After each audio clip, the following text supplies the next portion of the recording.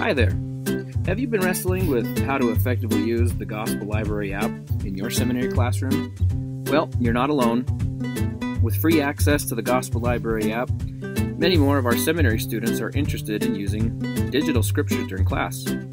Technology can be a powerful learning tool, but it can also be distracting and even detrimental to a student's ability to learn. And for a lot of teachers, the seemingly never-ending Snapchat notifications and selfies can be overwhelming. In reality, there is no getting around the fact that mobile devices are here to stay.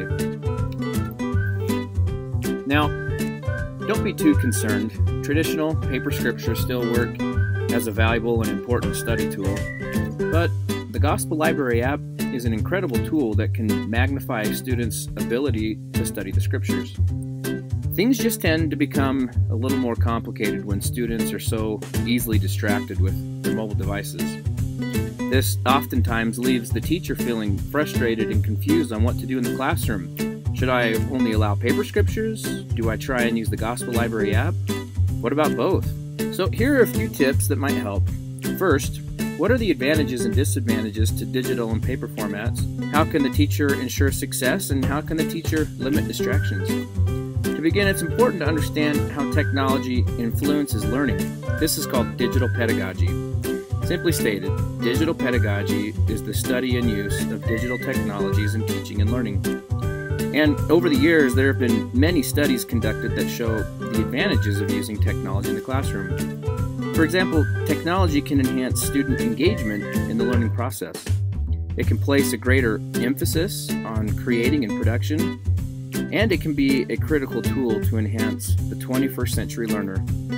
So, what are some things a teacher can do to ensure success in the classroom?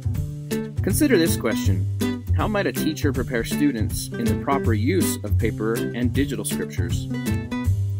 In 2015, Robert Cochrane advised to prepare and have safeguards or tasks in place to increase the student's educational productivity. For example, be deliberate and have well-planned learning objectives in place.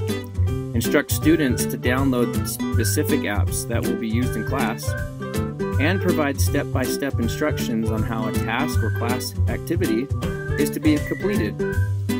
As the old saying goes, the best defense is a good offense. So, be optimistic and creative as you work to enhance the learning in your classroom.